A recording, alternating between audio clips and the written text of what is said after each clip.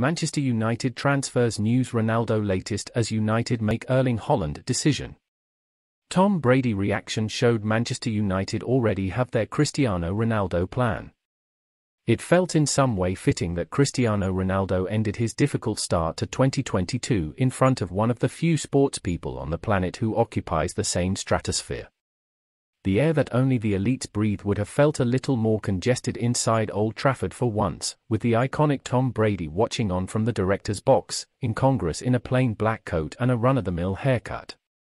Brady has always done his talking on the field, and while Ronaldo has embraced the showier side of his personality and the trappings that come with it, he's delivered just about as regularly as Brady.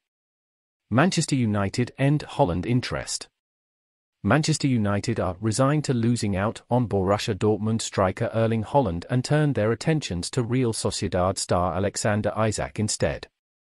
That is according to a report by the Daily Star.